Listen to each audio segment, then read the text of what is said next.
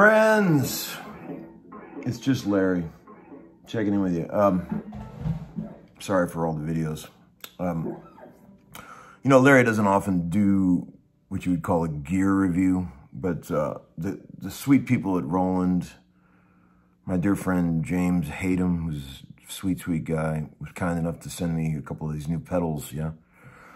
And you know, I'm going to give you my whole thought process regarding all this stuff if you guys got a couple minutes, okay? You guys are, some of you out there are probably a lot like me. Like, at this age, I don't even know how to put this. I kind of get bummed out when people send me pedals because, you know, just the process of going through the whole thing, you know, unboxing them, you know, plugging them in, trying them out. You know, it's like I used to be so excited about it when I was younger, but at this age, I kind of just want to plug it in the amp, you know. But you know, I actually was very excited about this one because James kept telling me that there's this new Roland Space Echo pedal that's coming along. And, you know, you guys know how much I love the Space Echo and tape echoes. So it showed up. They sent me two pedals. They sent this big one, which is called an RE202, and a smaller one, which is called an RE201. Okay, let me just go through the whole thing for you. Okay, I've been doing this for so long, and I'm not really what you'd call like a you know, technology kind of guy. So I have the whole sort of, you know, old man gear thought process that happens in these types of scenarios. Okay, so I guess it's like going out on a date with a woman, you know. First impressions for me on this type of thing are crucial. You know, like you can tell almost in about a minute if this is going to be anything you could ever do anything with or ever really going to use, you know. You know, there's this whole sort of criteria things that I do, you know, when I'm trying to pedal. And I got to tell you, I've been goofing with this for about, you know, 15 minutes. I just pulled it out of the box and right out of the gate, it's fucking awesome. It's just awesome. Okay, first thing I do with the pedal, I'll show you in a minute, but I already did it with this one. Plug it in and just, you know, see how intuitively you can get something going without having to look at a manual, you know, like does it make any sense, you know, in an intuitive level. And this thing, immediately, I could figure it out in 2 seconds because I'm like, I've used Space Echoes my whole life, and well, my whole adult life. And then I, you know, play the guitar right into the amp and get rid of the pedal and just see what it's doing to the sound. That's another big thing for me. So far, this thing has passed all those tests. It's kind of a shit camera angle here, but, you know, this has all the features, you know. I'm sorry, you guys. I'm so bad at this kind of thing. Gear reviews. It has all the features you would find on the faceplate of a, you know, a Roland 501, you know. Mode selector, you know, it's got a,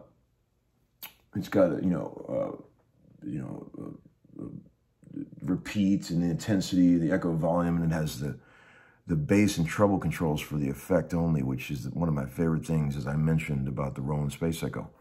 And it also has a couple cool things that you're not going to get out of an old Space Echo, tap tempo being one of them. It's got the built-in reverb. I'll show you that in a minute. You know, I'm certainly not an expert at working this thing yet in the first 15 minutes, but right out of the gate, I got it going, and it sounds really good. I don't know how much it costs. I have no idea, but it looks like a really cool pedal. You know, it's about double the size of a normal pedal, right? So it's not too big or anything crazy, you know. But I mean, listen to this, man. I'll just play like a long delay. I'll just play one note, you know, or one chord. Oh, here you go, ready? I turned the echo volume off, and here it is. I'm turning it to about 3.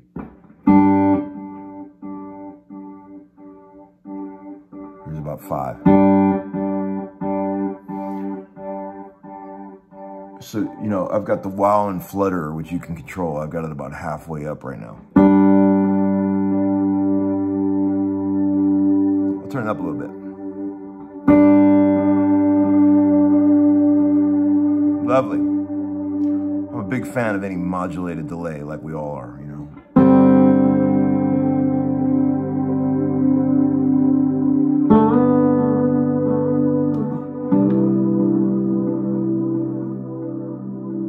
Yeah.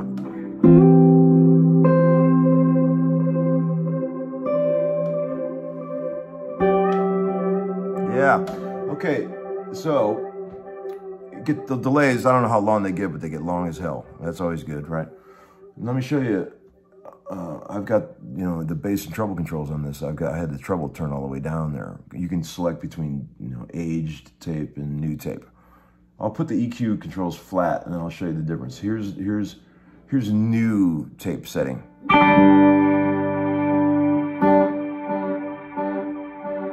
Cool. And then here's the aged.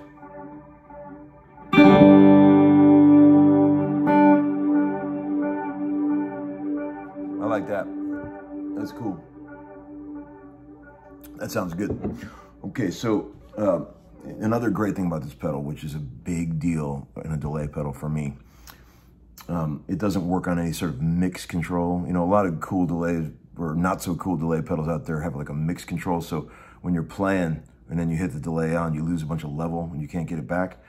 This thing has got tons of gain on the effect. It can run you out of the room. You can turn the echoes up real loud. So that's a big plus for me. I like it when a delay pedal also acts as a bit of a boost. You know, when you kick the echoes on, you want a little tough guy stuff, you know, tough guy delays, like an old Echoplex.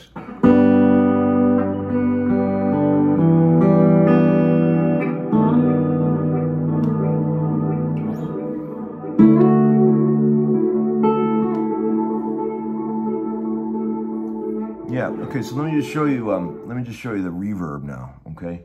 There's a button in the middle, and you gotta hold it down to turn the verb on, okay? Let me do that. I've got it set at about 5. Typical crappy verb, like these, like even the original Space Echo's not a great verb, but it's sort of like, you know, Japanese horror movie sounding. And you control the EQ on that. Now watch.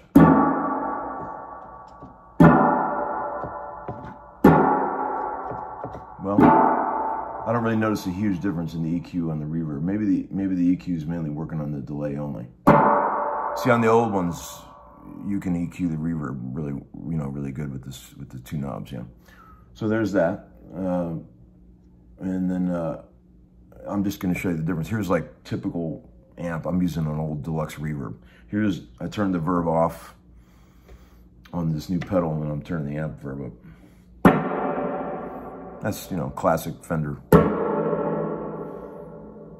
And then here's this thing again. Kind of mid-rangey, you know, kind of tunneled, you know, sort of lo-fi. It's cool. But I will say yeah, and it works good. See, now here's another thing with delay pedals, okay? When you're low tech like me, for some reason, some of these delay pedals you go to tap tempo and it just doesn't do the tap tempo. Like you have to be in some other mode. You know, I like a delay pedal where no matter what mode it's in, when you hit that tap tempo, it does the tap tempo. This thing does that. It's easy to get a tap tempo. That's cool. That's a big plus for a Luddite like me. It has this knob right next to the wow and flutter that's sort of this like saturation where you can crank it way up. Here, I'll show you that. I'll turn the verb off. I'll get a little bit of delay going, you know, like a bit shorter delay.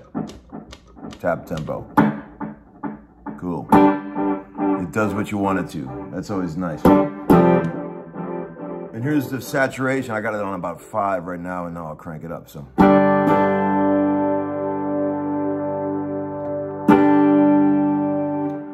I see. It's not what I thought it was. Saturation must only work as like a distortion, I think, or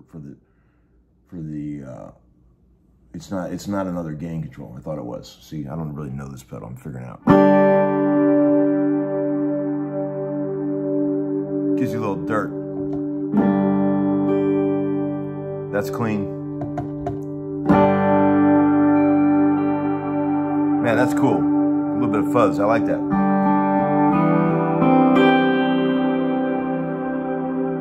Man, okay. It's got a mode selector that goes through, like, what has it got? Fucking 12 modes. I see some of them are multi-head, like the original Space Echo was, which I never used. I never used multi-head. Or what you'd say, multi-tap delay. I don't do that. That's not a Larry thing. But it's got a lot of modes. You get, let's see what the slap, let's see if I'm going to do a good slap back here. Let's see.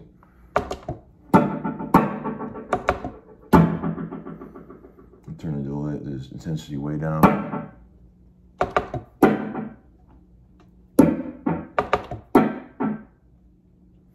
Go to mode 1. Okay.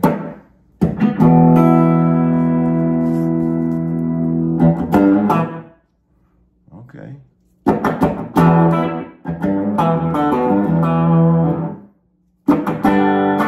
That's with the saturation all the way up. I'll turn it down.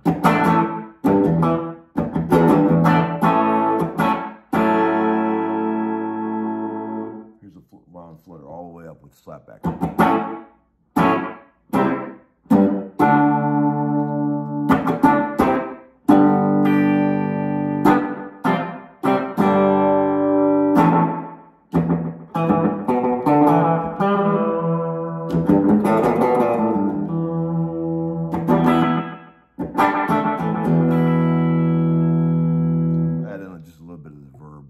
Thing. Let's see what it does.